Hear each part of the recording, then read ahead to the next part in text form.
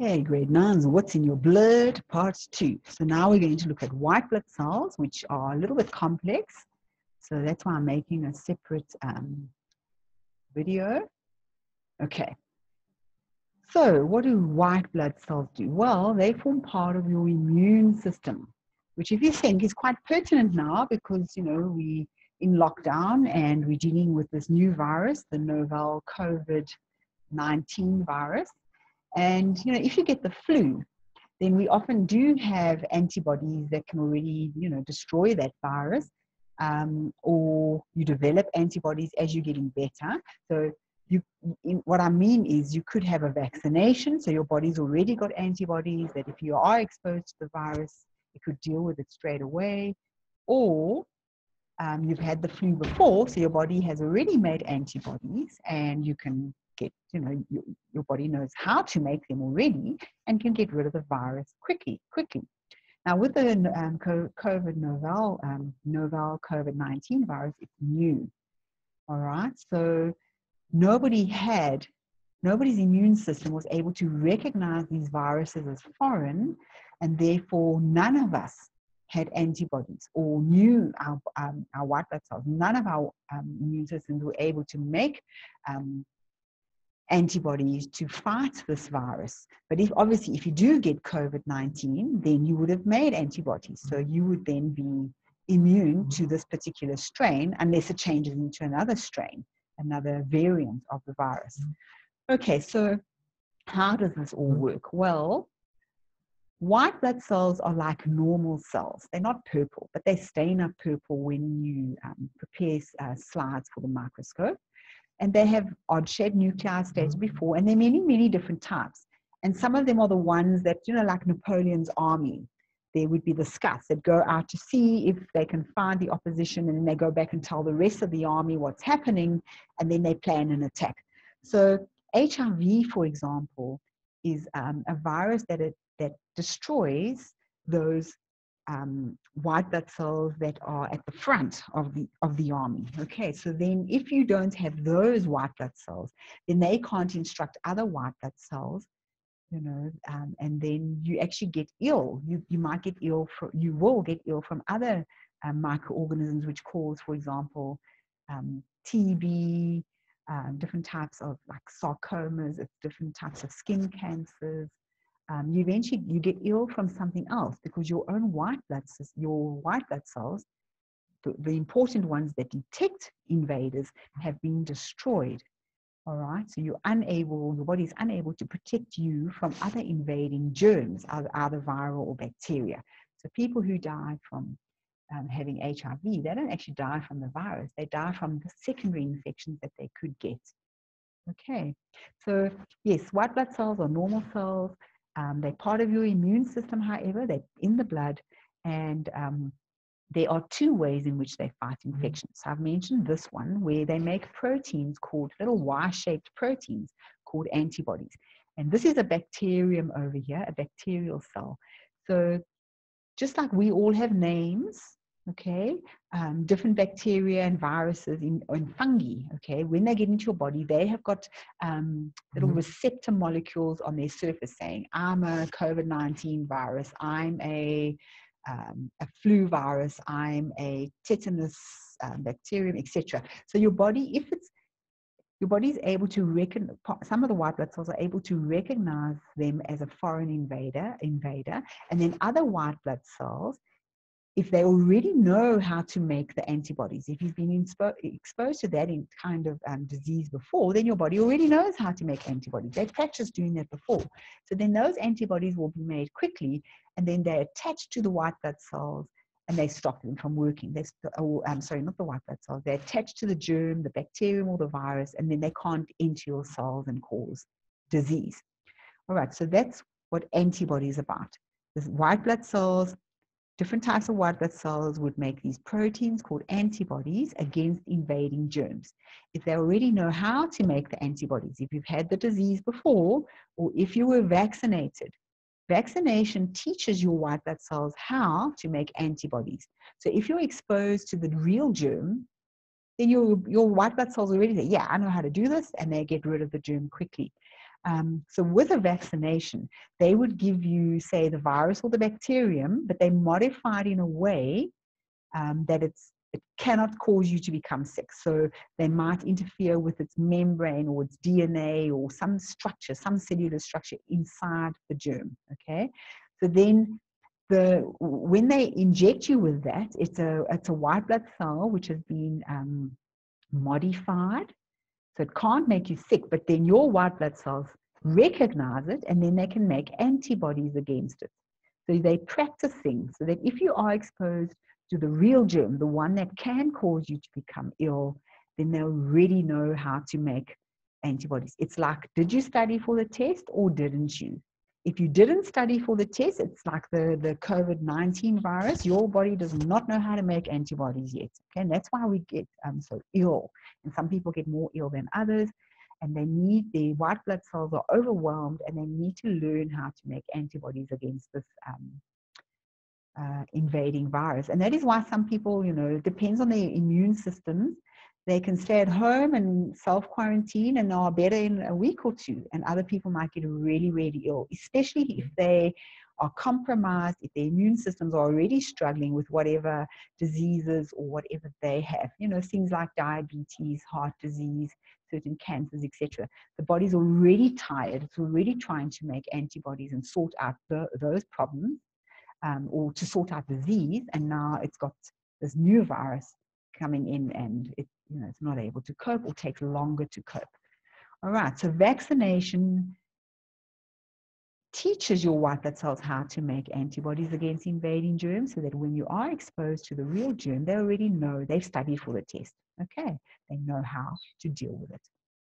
All right, there's another way. So some of our white blood cells, they are like little amoeba. If you remember amoeba from the section on osmosis, where we talked about, or diffusion, how oxygen moves into this unicell and CO2 out, and etc.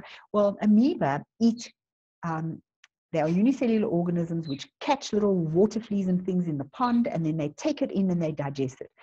Now, that's what some of your white blood cells do. They are said to be phagocytic or a phagocyte. I don't expect you to know that word, but phago means to feed. Cyte means cell, the feeding cell. So if you look here, there are the bacteria, all the viruses, and these white blood cells would go and engulf and take in those germs to form a little vacuole. And then there are organelles inside the cytoplasm that would release enzymes to digest those organisms, those invading bacterial viruses, and then they are gone, they are destroyed. So that's another way in which your white blood cells, different white blood cells, protect you from disease or form part of your immune system. Okay, here is a white blood cell. It looks really odd. It looks like it's oozing along, the big ooze. And you can see all these little yellow ovals. They're not really yellow, but those are the bacteria. And this bacteria, this white blood cell is engulfing them, and it's going to destroy them. So they're having lunch. Okay, please don't say that in the test. All right, so there's two ways. Either white blood cells make antibodies, little proteins that attach to the bacterium and stop it from working. Okay, or they engulf them. Phagocytic white blood cells feed on the bacteria and digest them with enzymes. All right, now I've got here a little bit about platelets, which I said I will still explain. So what happens if you cut yourself? So now your blood is exposed to the air. You might notice it becomes sticky. All right, now what happens is, yes, you are bleeding. So there's lots of blood cells, red blood cells coming out. And what happens is lots of white blood cells also go to that area. They haven't really shown them here. And then they help try and get rid of the bacteria, which are you and I being exposed to. I mean, if you cut yourself with a rusty nail in the garden, then white blood cells are going to try and prevent the invasion of germs from outside. Okay, but what you'll see here now is that lots of little platelets also go to the site of the wound. And like Spider-Man, they shoot out those threads and it forms a mesh. And that mesh traps the red blood cells. They shoot out these fibrin protein threads, bam, and then they trap the red blood cells. You can see lots of platelets here, and there would be lots of white blood cells fighting infection, and that's how a scab is formed. That's how, or first a blood clot, and then when the exposed blood dries, then we call it a scab. So here at the bottom, wait, I just want to show you here, they've shown some of the red blood cells from the side, or from front on, sorry, or these ones from the side. Okay, you're looking at them from the side, so you can see they caved, biconcave, but if you look at them from the front, then they look like sort of hollowed out, not really donuts. Okay, and then over here, you can see some of the red blood cells, and I'm taking an educated guess that these little blobby white, yellowy things, those are the platelets, and they've shot out those fibrin threads to form a mesh to trap the red blood cells, to stop the bleeding. And it reminds me, you know, in the spy movies, and then guys are waiting in the tree or whatever, and then they drop the net, and then the criminals are caught. Okay, well, yeah, they're trying to trap your white blood cells so you don't bleed to death. Okay, so that's how platelets work. Let's just see here. Okay, so I just want to, so it's when your blood is exposed to air, then this happens. This reaction happens that your platelets shoot out these fibers to trap the blood. Now, there was just one thing I wanted to mention. Some people may have a disease called hemophilia. Hemophilia is a bleeding disease. Your blood doesn't clot. So they are unable to do this. For some reason, their little platelets are unable to have all the chemical reactions happen that allow for the production of those threads, and then they bleed out. So even if they scratch themselves, it's just watery blood. It just bleeds and bleeds and bleeds and bleeds. Okay, so that's quite dangerous. And that was a disease that is quite well known to have been in Queen Victoria's family, and she passed it on to many of her sons. And in grade 12, we talk about why hemophilia, the genetic component, why it's more common in males than in females. Quite an interesting story. Okay, so the last little bit, I love putting this in. If I go donate blood, then they fill those little test tubes, just like these over here. They first fill a couple of those because they're going to test my blood to see if my blood, if I don't have any diseases, or, they always ask me to fill out a form, and I have to say that when I was 8, I had jaundice, and, things like that. They want to know your lifestyle and all of that kind of thing. And they test your blood also to see what type of blood it is and if it's safe. And, they say, have you been taking medication and all of that? But what's quite interesting, if you take that blood and put it into this machine, lots of vials of, different people's blood, and you put it in, then this is called a centrifuge, and it spins at thousands of revolutions a second. And what it does is it separates the different components of the blood. So at the end of however long they spin it for, you end up with a test tube that looks like this. And there's the real life one. So right at the bottom would be all the heavy, heavy, heavy red blood cells, because remember, they've got lots of iron. Okay. And it says here, these red blood cells, there's some white blood cells and platelets. All right. But then at the top here, you'd find more white blood cells. Okay. At the top. And they are the ones, they're not red and pink and purple and blue. Remember, they're white, but they're normal cytoplasm color with a nucleus, but they've been stained up and added color here. And then okay, so you find lots of red blood cells with iron at the bottom, maybe some white blood cells. But this layer here, that's sometimes called the buffy coat. I don't know why, buffy, clean, whatever, white blood cells. So that's where the white blood cells are found. And then the liquid plasma, it's very light. It doesn't weigh much. So that will be sitting on top, and you can see it over there, plasma, white blood cells, red blood cells, and that contains all the substances that are dissolved in the blood. So red blood cells carry oxygen. They mainly carry oxygen, all right? White blood cells, remember, they fight disease. In the plasma would be carbon dioxide and nutrients and hormones and things that your body needs to transport around. Okay, so you need to think of the nutrients, things like vitamins as well, and any medications that you take, and waste products. All of that is dissolved in the plasma, and then if it's needed by the cells, like CO2, etc., it will go into the cells, and waste will go back. And then various organs in your body will get rid of that. So remember, oxygen brings, lungs bring oxygen to your blood, CO2 is removed. Then you've got the kidneys getting rid of urine, which is water and salt. Then you've got sweat from your skin, which is also water and salt. So, you've got to think of it as a fluid medium which travels around your body. making sure that everything needs to go to where it needs to go. Okay, it's your Uber. All right, it's taking all the nutrients and the waste products to where they need to go. All right, so that's my the end of my story about blood. So what you need to do, please, we need to finish task 5. So question number 2, it's a little investigation about blood vessels and hanging weights on it. And question number 2, I see there's a little bit of a mistake. So it says under the bold, it says she dissected out an artery and a vein from a fresh piece of meat. You can just cross out piece of again.